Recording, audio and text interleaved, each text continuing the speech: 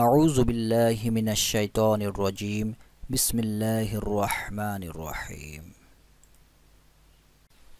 আসসালামু আলাইকুম সবাই ভালো আছেন আশা করি আমি আল্লাহর রহমতে ভালো আছি আজকে আমি আপনাদের সামনে ফটোশপের টিউটোরিয়াল বেসিক টিউটোরিয়াল নিয়ে আসতেছি আশা করি এই টিউটোরিয়ালটি দেখলে আপনারা অনেক কিছু জানতে পারবেন ফটোশপের বেসিক সম্পর্কে ফটোশপের কাজ শুরু করার আগে যেগুলো জানা আমাদের খুবই জরুরি খুবই দরকার সেইগুলো নিয়ে আমি আলোচনা করব আজকে ফটোশপের ইন্টারফেস ফটোশপের কিছু সেটিংস এবং ফটোশপের যে প্রবলেমগুলো আমরা কাজ করতে করতে অনেক সময় ফেল করি যে প্রবলেমগুলো হয়ে যায় এবং প্রবলেমগুলো সমাধান হঠাৎ করে করতে পারি না তো এই সবগুলো প্রথম থেকে যদি আমি এই বিষয়গুলো জেনে রাখি আমার নলেজের মধ্যে গ্যাদার করে রাখি তাহলে আশা করা যায় পরবর্তীতে যখন আমরা ফটোশপের কাজ করব তখন আর তেমন কোনো সমস্যা হবে না তো এই জন্য এগুলো যারা আমরা ফটোশপের কাজ শিখতে চাচ্ছি গ্রাফিক্স ডিজাইন শিখতে চাচ্ছি তাদের জন্য আমার এই টিউটোরিয়ালটির মধ্যে অনেক গুরুত্বপূর্ণ কিছু টিপস থাকবে আশা করি শুরু থেকে শেষ পর্যন্ত আমাদের এই টিউটোরিয়ালটি দেখবেন এবং খুব সুন্দরভাবে অনুশীলন করবেন তো চলুন তো তার আগে বলে রাখি নতুন যারা আমার এই চ্যানেলে এসেছেন অবশ্যই সাবস্ক্রাইব করবেন আর বেল আইকনটি বাজিয়ে রাখবেন যেন নতুন নতুন টিউটোরিয়াল এবং আপডেট পেতে আপনাদের সুবিধা হয় আর অলরেডি আমার চ্যানেলে যারা আছেন তাদের সবাইকে স্বাগতম জানিয়ে শুরু করছি চলুন শুরু করা যাক তো প্রথমে এখানে আমরা দেখতে পাচ্ছি যে একটি মেনু বার এখানে পিএস মানে ফটোশপের ফুল সংক্ষিপ্ত রূপ যেটা সেটাকে পিএস দিয়ে করা হয়েছে তবে আজকে আমরা খুবই মজার কিছু টুলস এবং কিছু ব্যবহার সেটিংস এখানে দেখব এবং মজায় শিখব ফানি অনেক কিছু এখানে অ্যাড করা আছে যেগুলো আমরা দেখতে পারবো তো এখানে আমরা মেনু বার এখানে দেখছি file edit image layer type select filter 3D view window help এগুলো সব হচ্ছে মেনু বার আর তার মেনু বারের নিচ দিয়ে যেগুলো দেখছি এগুলোকে বলে অপশন বার তারপরে এখানে একটি আমাদের নতুন একটি উইন্ডো অথবা আমরা নতুন একটি ট্যাব নেব অথবা নতুন একটি আমাদের যেই কাজের জন্য যে ওয়ার্ক স্পেস দরকার হয় যেটাকে অনেকভাবে আমরা বলে থাকি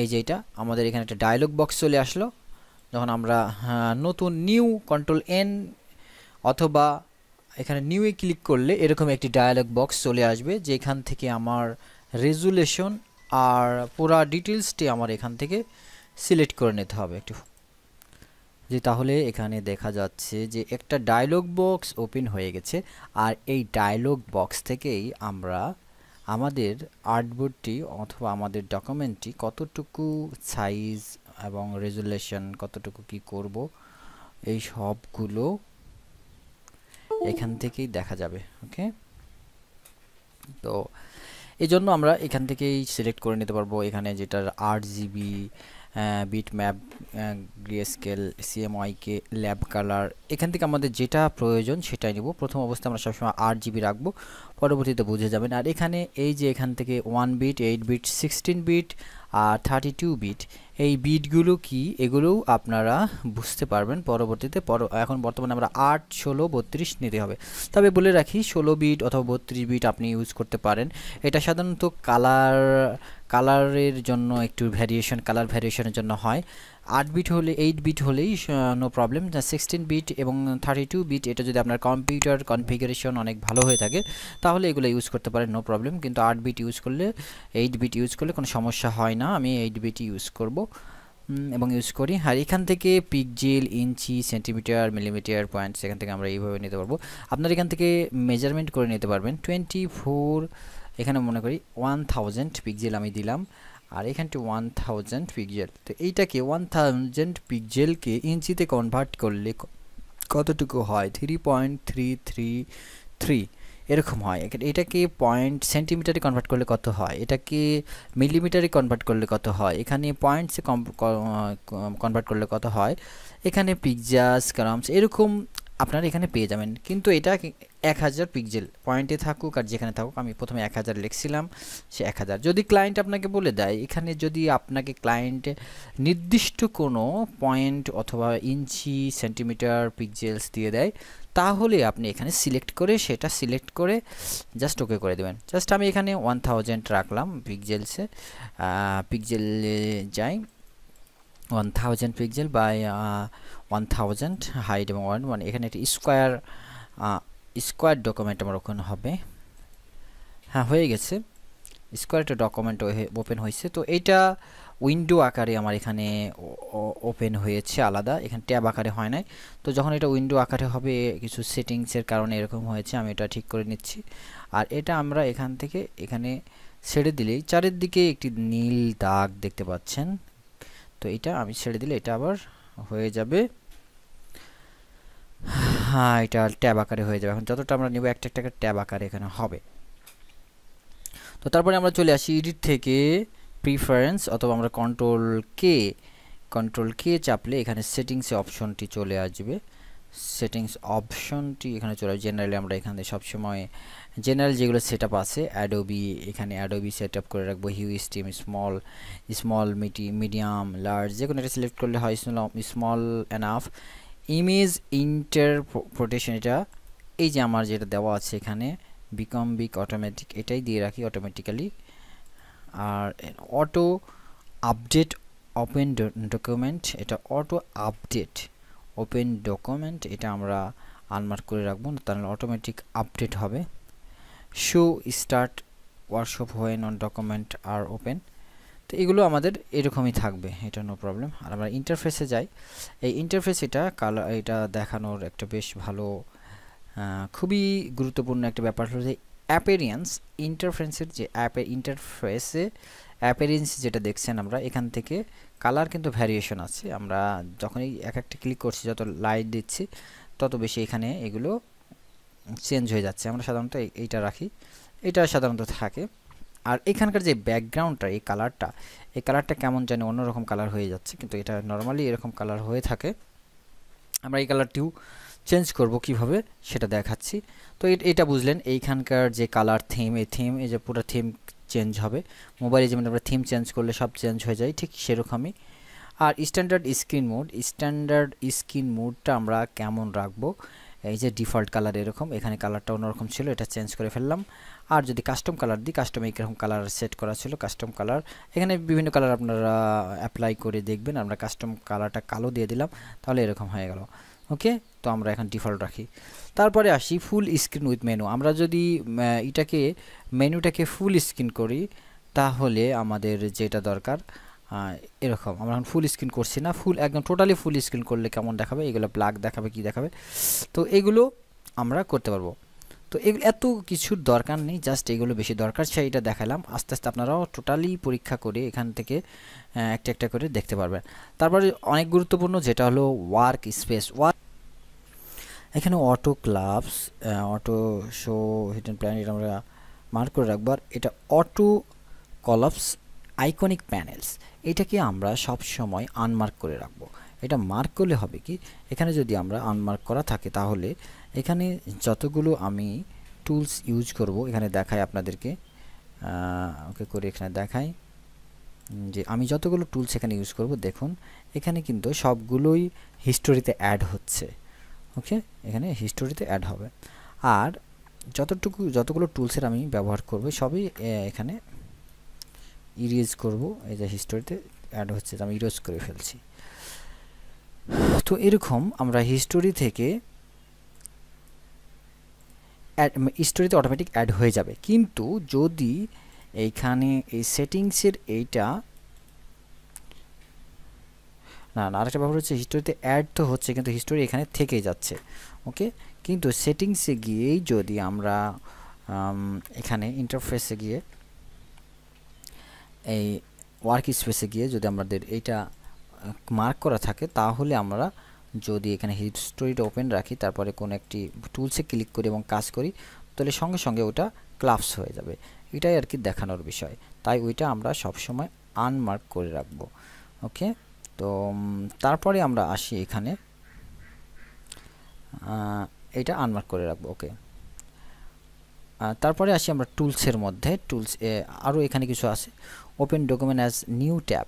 ওকে, এটা আমার মার্ক যদি করা না থাকে তাহলে আমি যখনই আমি কোনো নেব, নতুন কোনো ডকুমেন্ট নেব, ওপেন এই document as a new tab, তো এটা আমার নিউ ট্যাব অনুযায়ী হবে। আর যদি মার্ক করা থাকে নিউ হবে, আর মার্ক করা যদি এখানে না থাকে তাহলে উইন্ডোজ আকারে হবে। আমি প্রথমে আমাদের নিয়ে দেখাইলাম যে উইন্ডোজ হয়েছিল, উইন্ডোজ আকারে ওপেন হয়েছিল আমাদের ওই নতুন ডকুমেন্টটি। আর এখন আমি এটা মার্ক করে রাখলাম।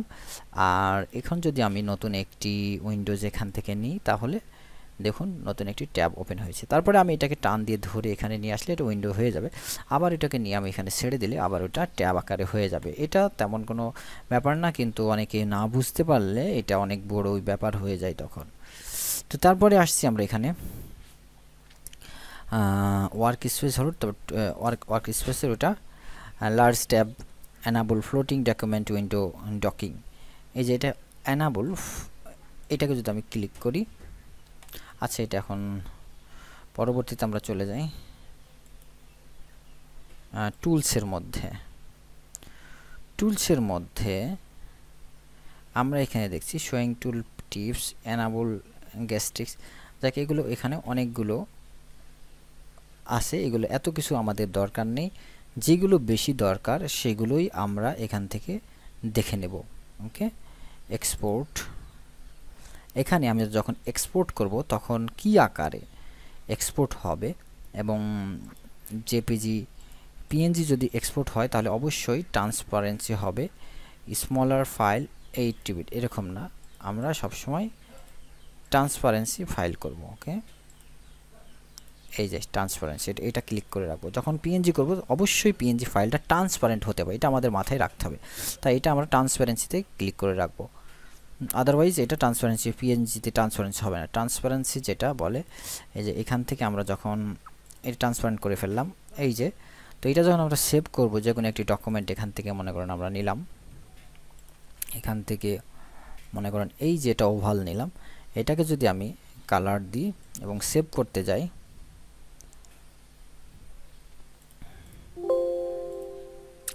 নতুন একটা লেয়ার নিলাম, নিয়ে কালার নিলাম, কন্ট্রোল ডি করে দিলাম। এখন এটাকে আমি যদি ট্রান্সপারেন্সি যে এরকম সেভ করি, তো এটাকে এক্সপোর্ট করতে গেলে অথবা সেভ করতে গেলে ফাইলে গিয়ে আমরা এক্সপোর্ট করতে পারি। এই যে এক্সপোর্ট অ্যাজ, এখান থেকে আমরা যে কোনো একটি ফাইলে সেভ করতে পারবো। তো আমরা পিএনজিতে যখন এক্সপোর্ট করব তখন, আচ্ছা এটা সময় নিচ্ছে, আমি আরেকভাবে সেভ করে দেখাই, সেভ অ্যাজ করি, সেভ অ্যাজ করব। তো সেভ অ্যাজ করলে এখানে আমরা পিএনজি আকারে যখন সেভ করব তখন যেন সেটা ট্রান্সপারেন্সি হয়। টেস্ট আমাদের এই লোগোর মধ্যে না, ডেস্কটপে আমরা সেভ করি এটাকে, টেস্ট। তো এটাকে আমরা পিএনজি আকারে সেভ করে নিলাম। আর এই যে দেখুন এখানে কিন্তু ট্রান্সপারেন্সি দেখাচ্ছে, একটু বড় করে লার্জ আকারে করলে দেখা বোঝা যায়, এই যে ট্রান্সপারেন্সি আছে, এটা অনেকটাই ট্রান্সপারেন্সি। ওকে, তো আশা করি আপনারা বুঝে গেছেন ব্যাপারটি। তো যাই হোক, পরবর্তীতে আমরা, আর এখানে যদি আমাদের এটা মার্ক করা না থাকতো তাহলে ট্রান্সপারেন্সি আসতো না। ওকে, তারপরে আমরা আরও কিছু টুলসের এখানে ব্যবহারটা দেখি, যেটা খুবই গুরুত্বপূর্ণ। টুলসের এখানে যাই, টুলসের মধ্যে আরও হিস্টোরি, ফাইল হ্যান্ডলিং, এক্সপোর্টও দেখলাম, আর ট্রান্সপারেন্সি অ্যান্ড মানে এই যে ট্রান্সপারেন্সি অ্যান্ড গামুট, এইখান থেকে আমরা এই যে ট্রান্সপারেন্সির যেইটা দেখাচ্ছে আমাদের, এই যে এটা শো করতেছে, তো এইটার সাইজটা বড় হবে না, ছোট নন দিই, যদি কোনো নন দেখাবে না, স্মল মানে খুবই ছোটো, দেখেন অনেক ছোট দেখাচ্ছে। আর এটাকে আমরা যদি মিডিয়াম দিই তো মিডিয়াম এরকম দেখাবে, এরকম। আর আমরা এটা লার্জ করলে এরকম দেখাবে। আর এখানে আমরা কালারটা, এখানে যে ট্রান্সপারেন্টি যে কালারটা দেখছেন, এই যে এই কালারগুলোর আবার চেঞ্জ করা যায়, খুবই সহজে আপনারা চেঞ্জ করতে পারেন। এখান থেকে লাইট মোড, তারপরে মিডিয়াম, তারপরে ডার্ক, এরকম আরও কাস্টম কিছু কালার আছে, কালার রেড, তো এরকম আপনি ইচ্ছা করে দিতে পারবেন। তো নর্মালি এটা ডিফল্টভাবে থাকে, এটাই ডিফল্টভাবে রেখে দিই। তো বন্ধুরা বুঝতে গেছেন এখানে units and rulers, units and rulers আপনারা কিভাবে নিয়ে আসবেন আর কি করে করবেন এটাও আমি দেখাবো এখন। আর এখান থেকে যে এটা আমি ইঞ্চিতে রাখবো না গাইডটা, এই যে রুলার্স এখানে দেখতে পাচ্ছেন কন্ট্রোল আর প্রেস করলে রুলার্স চলে আসবে খুব ইজিলি। আর এই রুলার্সগুলো আমি ইঞ্চিতে দেখাবো নাকি পিক্সেলে না পয়েন্টে না কিভাবে সেন্টিমিটার, সবগুলোই এখান থেকে আমার দেখানো যাবে। তো আমি চলে কন্ট্রোল আর প্রেস করি, তাহলে কি এটা হারিয়ে গেল। ওকে, আমি কন্ট্রোল এই যে ভিউয়ে যখন ক্লিক করব কন্ট্রোল আর রুলার এনে ক্লিক করলে রুলার চলে আসবে, অথবা কন্ট্রোল আর প্রেস করলে রুলার হারিয়ে যাবে আবার রুলার চলে আসবে, নো প্রবলেম। খুবই ইজিলিতে আমি এইটা হারাতো। আর এখান থেকে ক্লিক করে রাইট ক্লিক করে পিক্সেলসে নিব এটা, নাকি ইঞ্চিতে সাইজটা রাখবো নাকি সেন্টিমিটারে রাখবো নাকি মিডিয়াম, মানে এটা কোনটাতে রাখবো সেটা এখান থেকে সিলেক্ট করা যাবে। আবার এই যে এখান থেকে কিন্তু আমরা এখানে ক্লিক করলেও আমরা আমাদের কালারটি চেঞ্জ করতে পারবো খুব ইজিলি। এই যে স্ক্রিন কালার যেটা দেখছেন এটা ডিফল্ট, ব্ল্যাক, এটা লাইট গ্রে। ওকে, এটা আশা করি বন্ধুরা আপনারা বুঝতে পারছেন যে এই রুলার সম্পর্কে। এখন এই রুলার থেকে আমরা কিন্তু টান দিয়ে ধরে এখান থেকে বিভিন্ন রকম সাইজ এবং শেপ আমরা এখান থেকে নিতে পারবো। ওকে, ট্রান্সপারেন্সি থাকলে এটা নেওয়া আমাদের সুবিধা হবে, যে 3টা ট্রান্সপারেন্সির পরে আমরা একটা করে নেব এই যে এরকম। ওকে, তো এরকম এগুলো আমরা কন্ট্রোল এইচ যদি করি হাইড হয়ে যাবে, আবার কন্ট্রোল এইচ করলে চলে আসবে। এগুলো আস্তে আস্তে সবগুলোই শিখতে পারবেন আশা করা যায়, শুধু আপনাদের নিয়মিত আমাদের ক্লাসগুলো প্র্যাকটিস করতে হবে আর আমাদের গ্রুপে আপলোড করতে হবে। তো এই জন্য বলে রাখি আবারও, যারা নতুন আমাদের চ্যানেলে আসছেন অবশ্যই সাবস্ক্রাইব আর বেল আইকনটি বাজিয়ে দিবেন, আর লাইক কমেন্ট শেয়ার করে আমাদের সাথে থাকবেন। কোনো প্রশ্ন থাকলে জানাবেন। আর একটু দেখি দেখাই আপনাদেরকে আরও কিছু দেখানো যায় কিনা আজকের এই টিউটোরিয়ালে। তো এখানে টুলসের মধ্যে আমরা ছিলাম, টুলসের মধ্যে থেকে এবার আসি গাইড অ্যান্ড, হ্যাঁ এই যে ইউনিটস অ্যান্ড রুলার দেখালাম। গাইড, এই গাইডের যে কালারগুলো, এই কালারগুলো কি হবে, এই দেখেন আমি যেখানে গাইড যেটা নিয়েছি এগুলোকে গাইড বলা হয়। তো এই গাইডের কালারটা কিন্তু আমি এখান থেকে চেঞ্জ করে দিতে পারবো। এই যে দেখেন চেঞ্জ হয়ে যাচ্ছে, এখান থেকে রেড আকারে করে দিতে পারবো, এখান থেকে আমি ব্ল্যাক করে দিতে পারবো। ওকে, তারপরে আর্টবোর্ড, আমরা যে আর্টবোর্ডটা নেব সেটার চেঞ্জ করতে পারবো। ওকে, এই যে এটা। তো এখানে এগুলো এত দরকার হয় না, জাস্ট ওইটাই আমার যথেষ্ট। তারপরে প্লাগইনস ইউজ, যেগুলো পরে দেখানো যাবে 3D টাইপ, এগুলো এখন দরকার নেই। তো বন্ধুরা আশা করি প্রিফারেন্সের যেই অপশনগুলো এগুলো আপনারা মোটামুটি বুঝে গেছেন, আর তেমন জটিল কোনো কিছু নেই এইখানে আর দেখানোর মতো। তারপরে আছে অনেকগুলো, আমার অনেক এখন হয়ে গেছে, আস্তে আস্তে আমরা চেষ্টা করব যে এখান থেকে এইগুলো দেখানোর জন্য। তো আজকে এই পর্যন্তই। আশা করি পরবর্তী টিউটোরিয়ালে আরও ভালো কিছু এবং আরও অনেক টিপস এবং টিউটোরিয়াল নিয়ে হাজির হতে পারবো। আর আপনাদের অবশ্যই আমি কমেন্ট আর প্র্যাকটিসের আশায় আছি, যে আপনারা কত সুন্দর করে প্র্যাকটিস করছেন, আর কমেন্ট করে জানাবেন।